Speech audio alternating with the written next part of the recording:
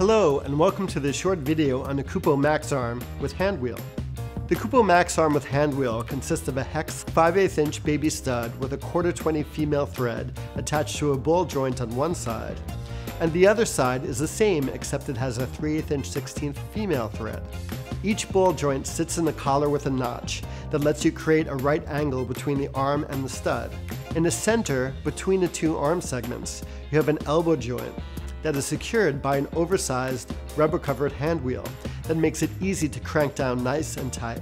And for extra strength, there are two thermoplastic rosettes to prevent the elbow joint from slipping. With the combination of the male studs and the female threads, you have a ton of rigging possibilities with loads up to 8.8 pounds.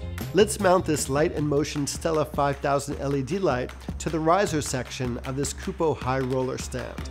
First, we'll mount this KUPO supervisor clamp on the stand by placing the jaws around the riser section and then turning the large wing nut clockwise until secure.